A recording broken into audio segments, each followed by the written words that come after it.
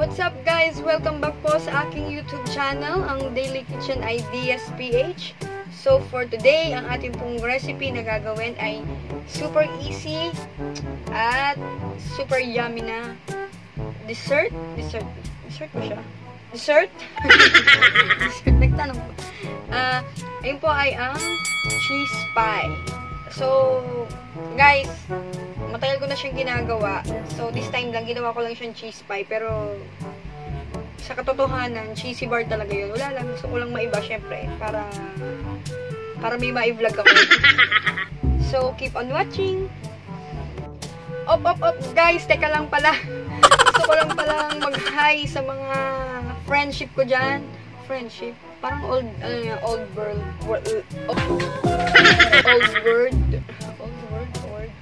So, yun. Gusto ko lang sana mag-hi sa aking mga friends.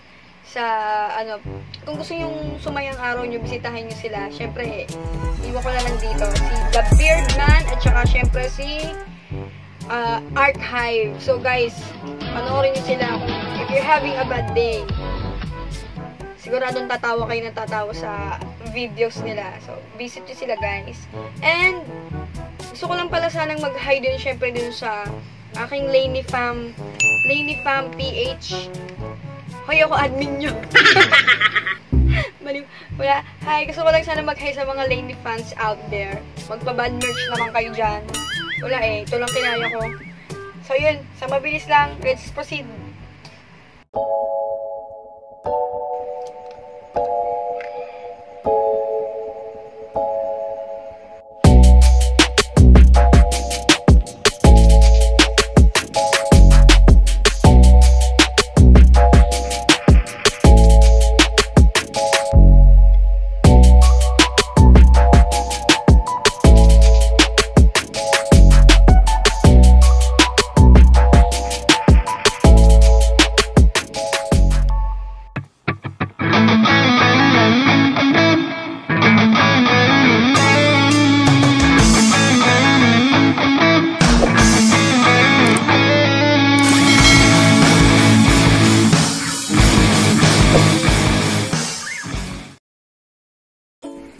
Ang mga ingredients po na ating kakailanganin para sa ating cheese pie ay 1 cup all-purpose flour, grated cheese, 1 can condensed milk, 50 grams of melted butter, 1 piece egg, 2 tablespoons of cornstarch, and 4 tablespoons of powdered milk. Ang first step po na ating gagawin para sa ating cheese pie ay paghahaluhuluin lang natin yung ating mga dry ingredients. So, ito po yung ating all-purpose flour. Then, ilagay po natin yung cornstarch and yung ating powdered milk.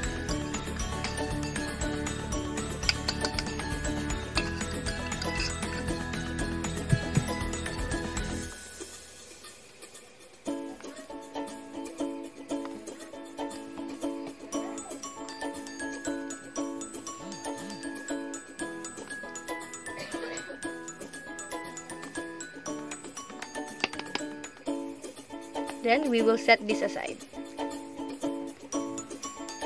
So, ang next step natin is, ilalagay po natin yung ating condensed milk. Spatula. Yan. Condensed milk.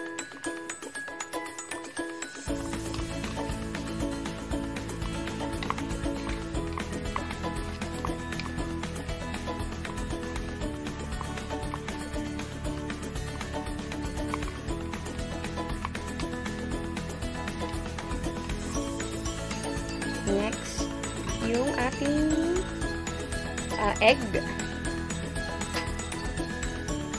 Yung ating 1 piece egg.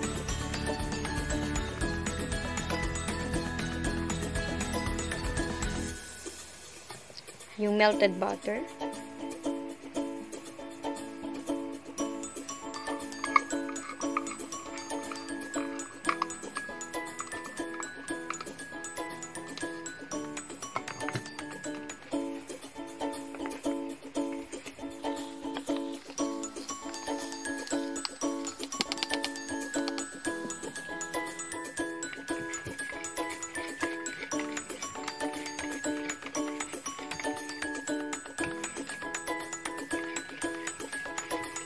So, once na-mix na po natin siya, pwede na natin pong i-add yung ating mga dry ingredients.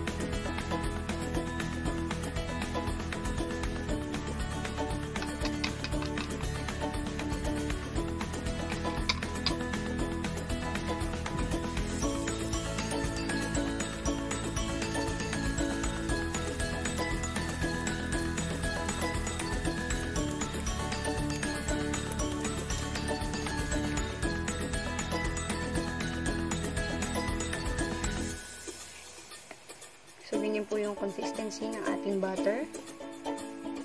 Next, yun pong ating cheese. So, bali, gumamit lang po ako nung half nung isang box ng cheese. Half lang yung ginamit ko. So, konti lang ang ilalagay ko for the butter kasi kailangan natin magtira para dun sa ating toppings later on.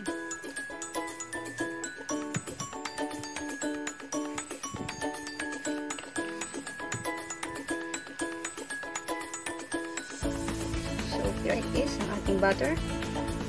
Ita-transfer lang po natin siya sa ating pan.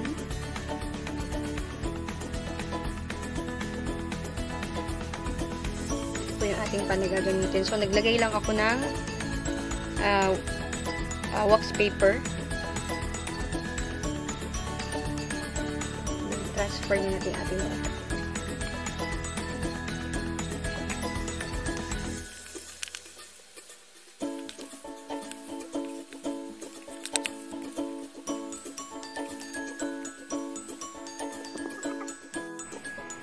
Then, lastly, i-add na po natin yung ating grated cheese. So, in this recipe po, I use, magnolia cheesee. Kasi, hindi siya unlike yung ibang brand kasi, pag ginagamit siya, parang nagme-melt. So, this one, hindi siya masyado nagme-melt. So, mas maganda siyang ilagay pang toppings talaga. Ito talaga yung lagi kong ginagamit. So, yan. Kailangan generous yung ating paglalagay ng cheese kasi yan ang magbibigay ng cheesy lasa dyan. If you want more, go ahead. Pwede nyo pong ubusin yung isang bar ng cheese. So, nag-preheat na po tayo ng ating oven. Set lang po natin siya sa 150 degrees. Then, we will bake this for about 30 minutes.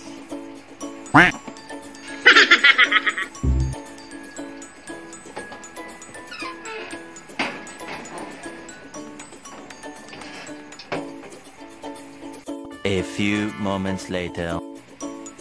So, hello guys.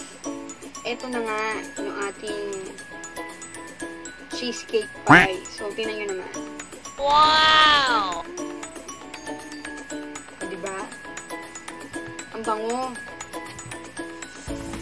Tingnan nyo naman yung kanyang texture, guys. Diba? Amoy pa lang, masarap na siya. So, tignan na natin. Lagi ko siya inaamoy na yung pagkain. Inaamoy ko muna bago kainin. So, yan. Hadouken!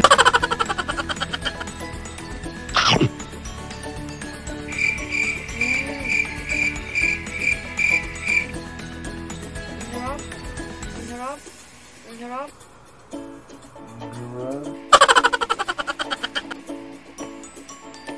Ang dami niyang cheese.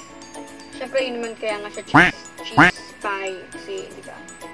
Kasi cheese, ma-cheese dapat siya.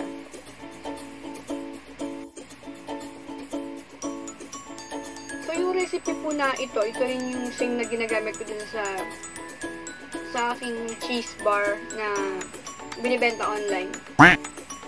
So, siguro kaya, ang difference lang kasi syempre, ginawa ko siyang parang pie. Kasi, syempre, pie, pabilog yung kanyang ginamit ko na pan. Paano masabi?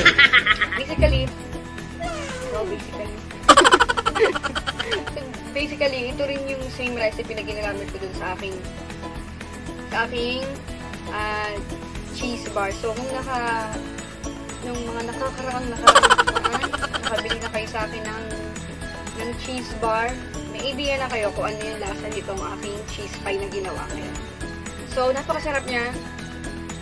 So, kung cheese lover ka, magugustuhan mo to. At syempre, super easy niyang dali. Super easy niyang gawin. At saka guys, gusto ko lang sana ipapansin sa inyo yung edge ng ating pie. So, yan. Yung brownish part na yan. So, napakasarap niyan para sa akin. Ayun yung pinaka-gusto ko talaga ito sa pie na to, yung edge na yan. So, kung gusto niyo malaman kung anong lasa niya, lalo na pag bago labas siya sa oven, medyo may pagka-crunchy siya yung side na to. Napakasarap niya. So, try nyo guys sa bahay kasi super easy lang itong recipe na to. At sobrang sarap. Eddie, wow! So, yun guys. I hope I hope. I hope.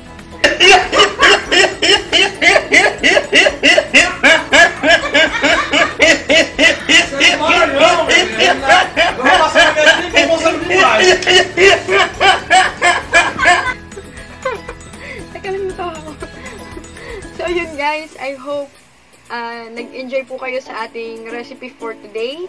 Kung nagkaroon kayo ng tip, nagkaroon kayo ng idea, kung ano yung masarap na merienda for the next day para i-prepare sa iyong family, sa iyong kids na syempre mag-enjoy kayong lahat.